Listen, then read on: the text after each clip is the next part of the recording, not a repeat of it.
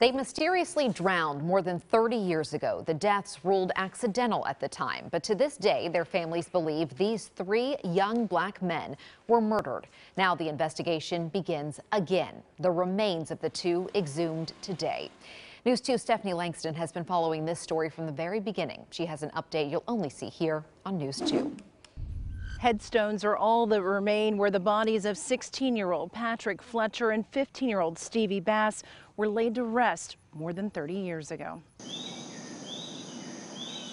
It's a sight no one wants to disturb. And as difficult as it is to watch, loved ones of Stevie Russell Bass are counting their blessings that this day has finally come. We've always suspected to be murder. I hope it finally gets its closure. The deaths of the two teens, Stevie and Patrick, along with 20-year-old Dennis Martindale, were ruled accidental drownings after being pulled from Richland Creek, fully clothed.